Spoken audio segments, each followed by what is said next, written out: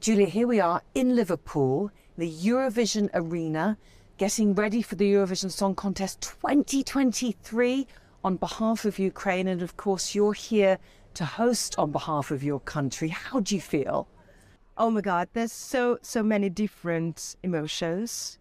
It's of course bittersweet because we've been dreaming to host Eurovision in Kiev, but because of the war, it's impossible to do now. But at the same time, we're so grateful that the UK is hosting it on behalf of Ukraine, and we really feel this support here. And lots of Ukrainians walking here on the backstage, and we will see lots of Ukrainian performance. So I feel proud. I feel lots of joy and happiness because the atmosphere here is incredible, but at the same time, huge responsibility. What kind of pressure do you feel in terms of you hosting and representing your whole country? And what will we see in terms of Ukrainian culture throughout the show?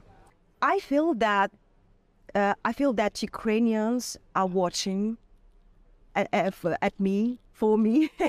I feel them like the wall behind me. I feel that support of the whole nation.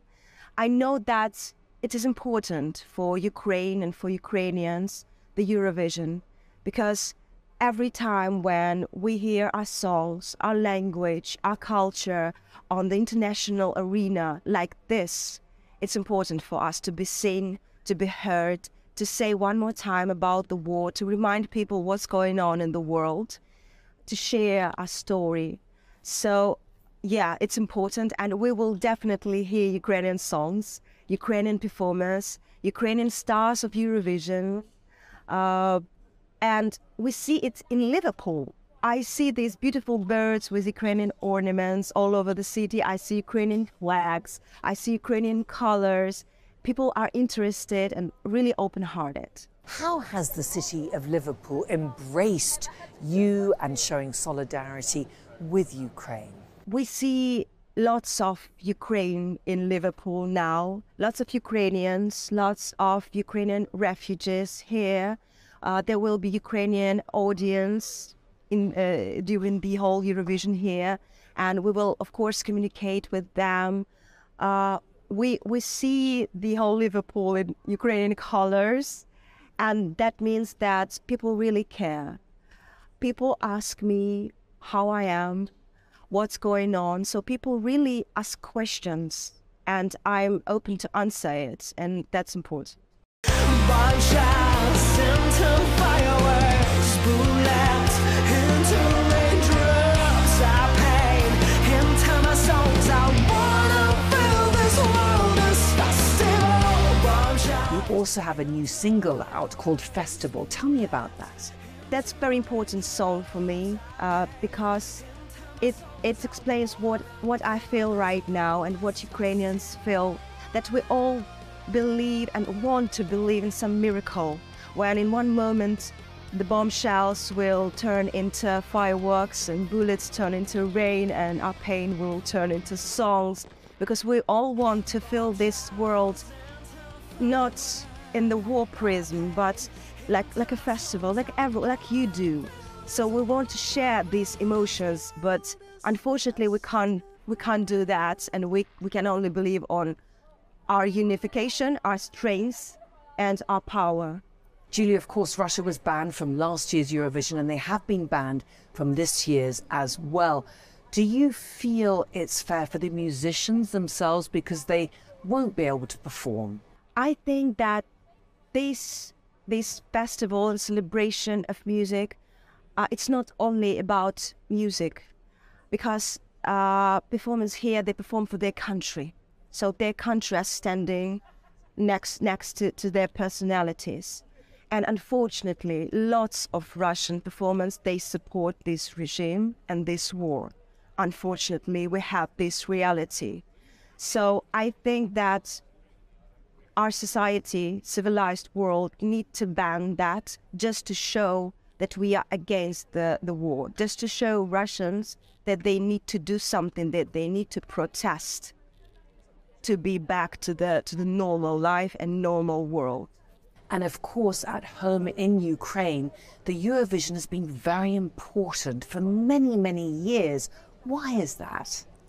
I think we were always fighting to be heard and seen as a nation, because unfortunately lots of people were thinking about Ukraine like as a part of Russia. But we always wanted to show that we have our own culture, our language, beautiful songs and great performers. That's why we always watched Eurovision. We always, Ukrainians participate in this selection to choose the best artist, the best song, because it's so important to share our culture and to win. And when King Charles and the Queen Consort Camilla came here to Liverpool, to the arena, to open it up, you met with His Majesty. How was that? It was super easy. I thought that it would be much harder, like more tension about it.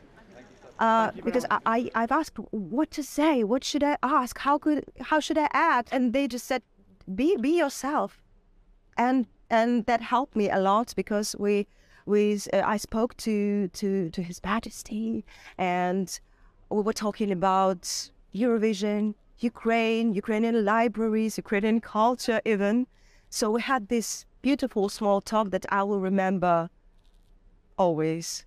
And Julia, Eurovision, of course, is famous for unifying through music. Do you feel it? Yes. This year, last year and this year, we definitely feel even more of this unification. So our slogan this year is United by Music. And it's all about it. The whole performance, the whole shows will be with this idea of unification. And I think it became more even just about music. It became about supporting each other, make us better, bigger and stronger together. You started performing when you were just 3 years old. Yeah. Could you ever imagine yourself now here hosting one of the biggest music events in the world? No, it was my dream.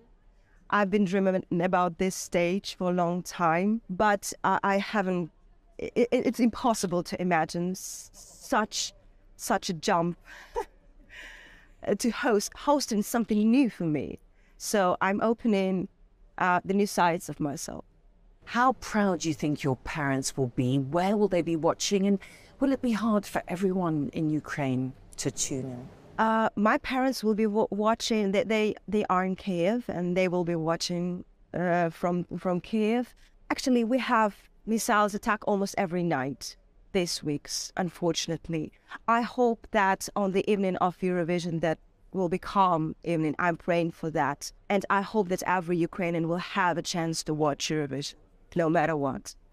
And what do you want the message to be from here, from Liverpool, from Eurovision to your country on the night? Oh, that's hard to combine it in words. That you are not alone, that the whole world is standing with you, and we celebrate Ukrainian culture today. Julia, thank you so much, and good luck. Thank you.